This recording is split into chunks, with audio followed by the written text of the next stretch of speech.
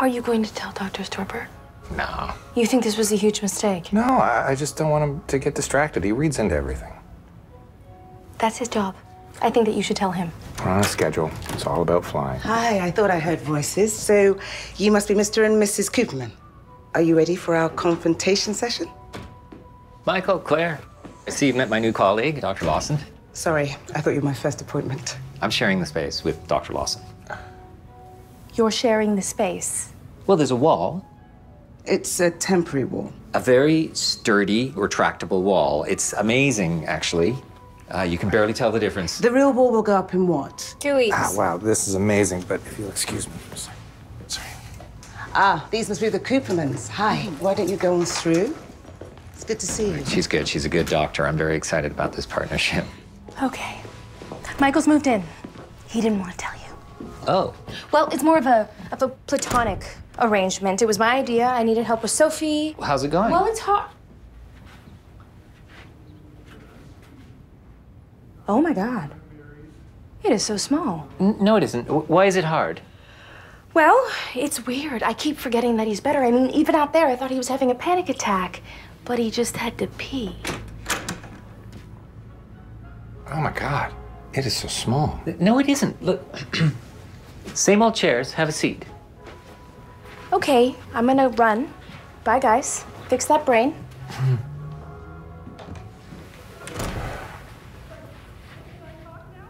I hate this. No, it's just different. You're not used to it. A lot of things have changed in your life recently, but this is still your place, your sanctuary, a zone of quiet reflection.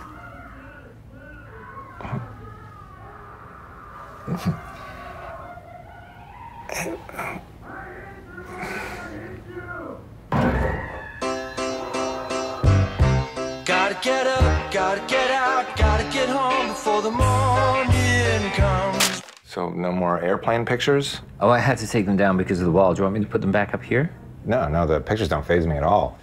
In fact, neither do the plane crash videos, and I've watched hours of them. I told you didn't have to watch those anymore. We've determined that you don't have a fear of planes crashing. No, I am not afraid of a fiery death. So what's next?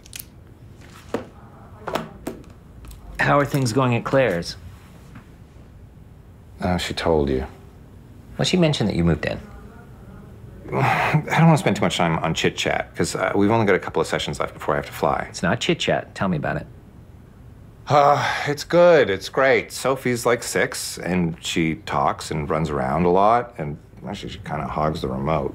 What's it like sharing a bathroom? Did Claire say something? No. I just noticed that you were a little fidgety when you got here this morning. I don't know. I just can't go when people are around, and so lately I've been kind of blocked. Do you have trouble going when there are other people in the apartment or when there's someone outside the door? I just need to know that I'm alone. There's this Chinese takeout place across from Claire's that I go, and it's fine. All these Chinese takeout places let you pee as long as you order bobo balls or something. Can we just focus on a fear of flying? How long have you had this issue? We can't get bogged down by this. I have to fly in a week. Michael, there's a reason that this is occurring in the aftermath of the panic attack at the airport. We have to address it now. Will you have Claire's apartment to yourself this afternoon? Yeah. Okay, I want you to go there and just start drinking. And then I want you to experiment with your stream. Just pee, let it go for a while, and then stop and hold it for, say, 10 seconds. Then try again and hold it for 15 seconds. Seriously, what does this have to do with my fear of flying? Something. We'll find out. Trust me. Beth, I have a lunch appointment. I'll be back in an hour. Take your time. Mr. Ogilvy called. That is so far from funny, Beth. His brother.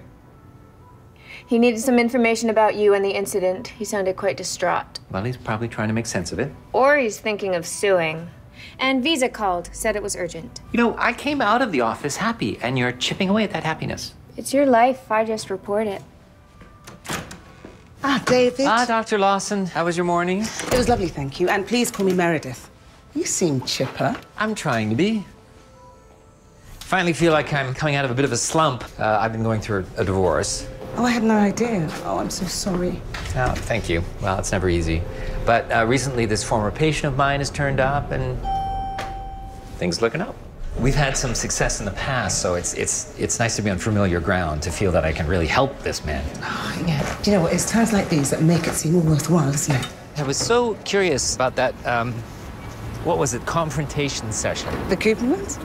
Oh, wow, they really embrace the exercise. Seems like a very therapeutic, cathartic technique. Oh, it is. I mean, when you encourage people to unleash their passions wholeheartedly, such amazing and exciting things can happen, David. Actually, I'm writing a paper and I would love to bounce some concepts off you if you're game. Of course. We could grab a drink later in the week, maybe? Sure. Let's go to the singles bar around the corner. Well, we're both single. Arguably. Great. Nice car, by the way. Oh.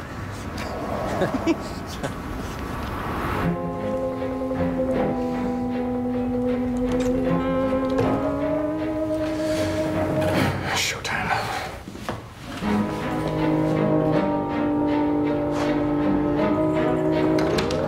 Michael? Oh, shit. Yeah, I'm washing up. I have to draft up 5 wills. Weird, huh? So I thought I'd just work here and we can hang. Oh, sorry, I was just about to go to the library. Got some work to do, too. Okay, we can work together. Oh, no, I really gotta focus. Oh, no, but I'm not gonna bug you. I'm just gonna be sitting there typing and sighing occasionally, yawning. No, I'm going a little stir crazy. I gotta get out there in the world, you know?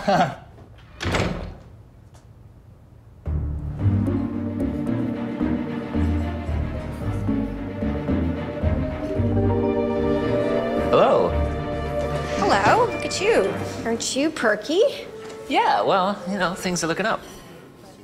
You know, the money's been tight lately, so in the spirit of pragmatism, I'm sharing my space with a colleague. That is impressive. Yeah. Good for you. That is the first positive step you've taken in a long time. That's good. You know, you haven't been a real barrel of laughs. Well, you know, I think that we have a real rapport. Who does? My new colleague and I. She has a lot of really interesting techniques that I'm not quite up on. She does. Interesting techniques. When I talk to Meredith, new colleague's name's Meredith, when I talk to her about her approach, it's like a tonic. I could really use a tonic myself right now in the form of a wine list.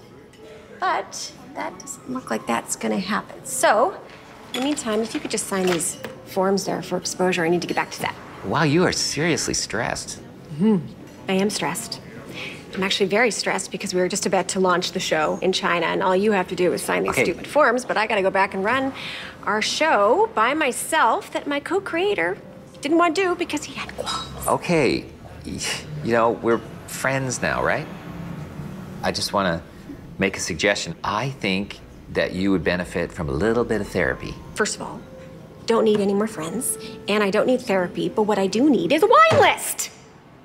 Jesus Christ, that's not a big ask.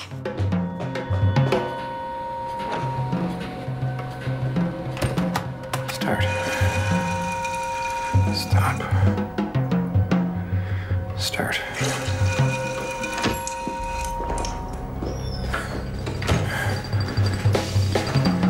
Start.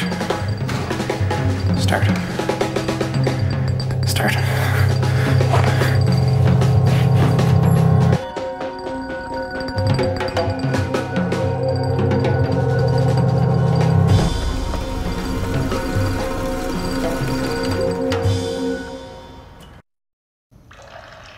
This is the men's room at the National Art Center. Great acoustics in there. So you just took your recorder? Wait, this is the Rito Center, if I'm not mistaken. Is that you peeing? No, it's other people. Oh, of course, that would have been much easier. Hey, what are you doing? Yeah, that was the Rito Center. I'm not sure it's the sound of other people peeing that's the issue. I think it's more the idea that they're hearing me. Well, you need to remember that other people are thinking about their own problems. They're thinking about work, what to make for dinner. They don't care what's happening one urinal down. You should try going in a noisy, frenetic environment, like a train station bathroom. Ew. I just mean somewhere where it's clear that people are busy and distracted. What is it that worries you about people hearing you pee? Well, I don't know what they're thinking. Maybe they're like, ew, listen to that guy. Listen to his urine hit the bowl. Ugh. What do you think when you hear me pee?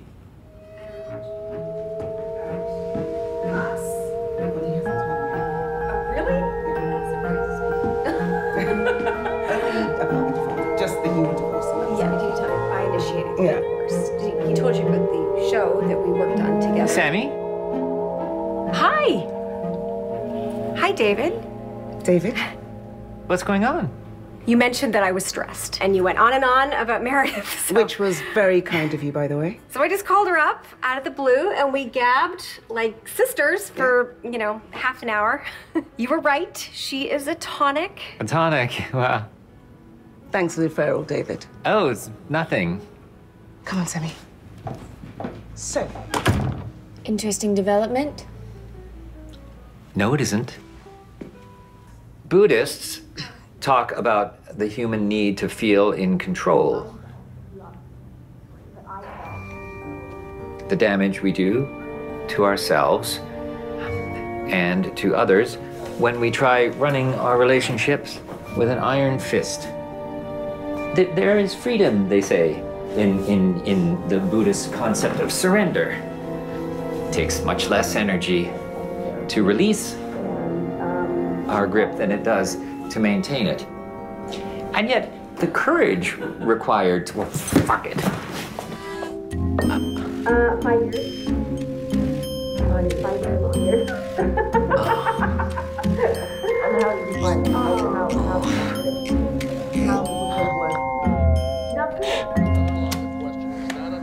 Yes, Your Honor. Miss Stewart, when was the last time you spoke to the defendant? It was in the hospital. Hi, Michael. Hey, you guys are home early. Yeah, every second Thursday's a half day. Didn't I tell you? Every second Thursday! Guess what? We're making you a favorite comfort meal. Oh, you don't have to do that. We'll craft dinner with cut-up hot dogs just to show you how happy we are to have you here. Right, Sophie? Craft dinner, craft dinner, craft dinner, craft dinner, craft dinner. Hey, honey, isn't it time for your show? It's time for your show, right, baby? Yeah. Go! Thank you. Sorry, she inhaled a box of Smarties before I could get to her.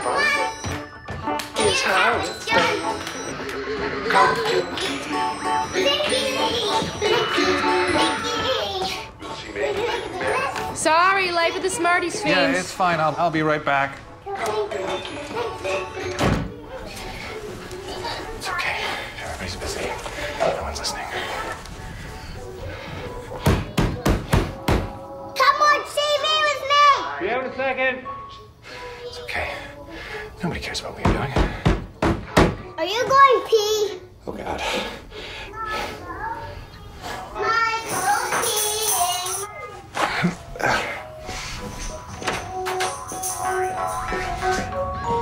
Oh. Wait, are you going somewhere? Just gonna get some bobo balls for an after-dinner snack. Be right back.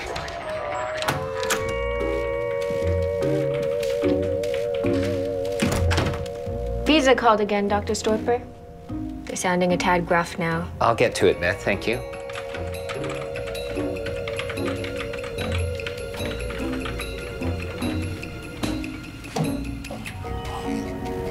Oh, you're in the wrong spot. I'm just going over some files. I rearranged everything when Dr. Lawson started. That's her shelf. This is yours. Here. There's only one file on my shelf. You have one active patient.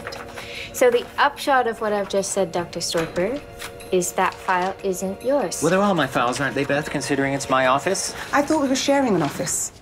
Oh, hi. I was just saying to Beth that as senior partner... Ooh, senior partner. This isn't a law firm. I know it's not a law firm. Could I have my file, please, David? This is wildly unprofessional. There was a mix-up. No, it wasn't. Because Beth complicated the filing system. She simplified it, actually. And yet somewhat in keeping. In keeping with what? In keeping. What did you intend to find in her files, huh? You think she talked about your sex life? What you're like in a sex? I don't know, maybe. Nobody wants to talk about having sex with you. You've been married, what, 25 years? Elvis left the building a long time ago. We've been married 4 years. Only 4 years? That's pretty early for Elvis to have left the building. Elvis has not left the building. Elvis is still in the building. We don't have a problem like that. If you're not worried that she's in there talking with your sexy colleague about how repulsed she is by your penis, then what are you worried about? I just wanted to know what she was thinking about our life together. I just wanted to know why she was still so angry. She's not angry. She's bored. You think this stuff is interesting reading? I read this stuff so I can fall asleep at night. After 2 decades. 4 years. She's over it. She does not care about you at all. And the best thing you can hope for with your colleague is that she doesn't care about you at all either. Now, so what do? You refer your wife to her. Then you go snooping through her files. She probably thinks you intended to do that all along. I did not refer her. My God. Did you plan to do it all along? No, I did not. Oh, my God, you unethical son of a bitch. You're a genius. Okay, and stop. Have you stopped? Okay, stopping. And I've stopped. And now here I am, a stranger, joining you at the next urinal. Dum-da-dum-da-dum. Ready? Now let it go. Release. Okay. I'm doing it. Look, that's amazing. Did you see that? Yes, that's tremendous, Michael. Oh, it was weirdly helpful when you told me to think of you as a stranger. I thought, oh boy, I hope this guy leaves soon so I can finish peeing for Dr. Storper. I was so focused on the exercise, I didn't care about him, and I realized he didn't care about me either. Well, what about people you do care about, like me and Claire? Well, with strangers, I'm not going to worry about what they think about because they're strangers. And with loved ones, well, they're loved ones. They're not going to judge me, right? Right! It was thrilling to see you finally lose your inhibitions. Gentlemen, I'm afraid I'm going to have to ask you to leave the library. We've had some complaints. Oh, it's okay. I'm a doctor. It's fine. Okay, Sammy, look, I'm glad you texted. I don't know what Meredith has told you, but what... were right. Meredith is great. She's good. I wouldn't say she's great. I Look, cannot tell you how much more grounded I feel after speaking to her. It's like she shines this flashlight into the dark, fuzzy parts of your brain. It's like cleaning out an old closet. Anyway, I know that, all my problems aren't going to be solved after 2 sessions. yeah, because that's not possible. David? She has a kind of freight train approach that I don't agree with. She just sort of barrels in there with her confrontations, and it's destructive. She said you do that. Do what? Undermine me. No, I'm undermining her. No, you're undermining my therapist, who I've just been praising. Okay, I'm really sorry, but I have to do something. Meredith advised me, and I wasn't sure, but I think for my own peace of mind, we can't have any more contact. What?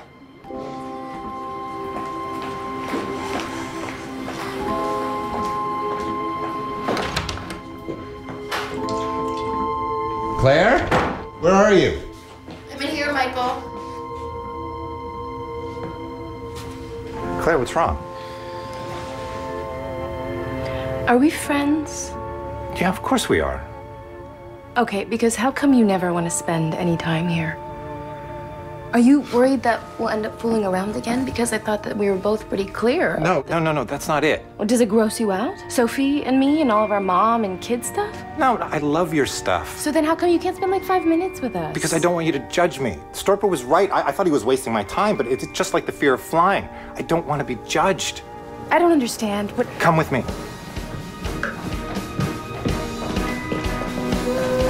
I need to show you something. It's really important to me. I think I've already seen it.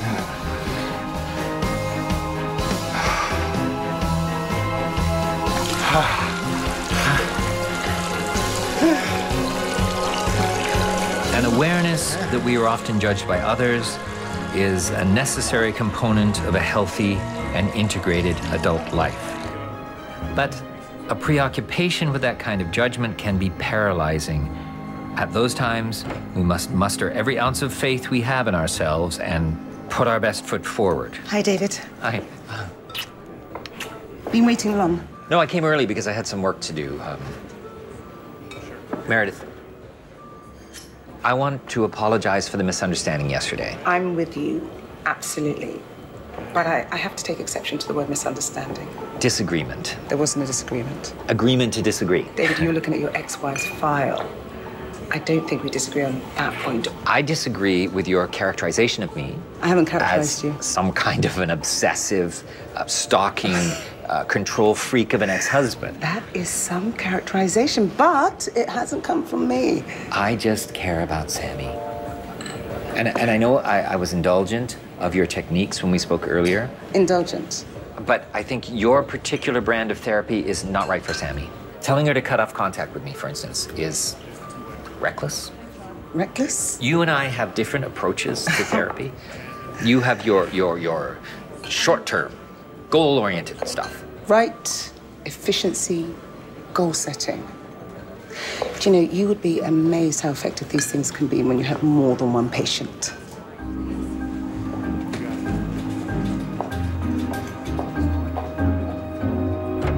I'll have another one.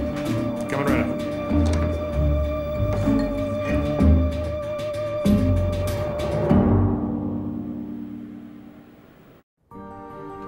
The judgment of others. It can ground us or it can diminish us, make us feel small, repulsive even. Still, we need other people around us. Peers, colleagues, loved ones, friends. We need a safety net for when things get tough.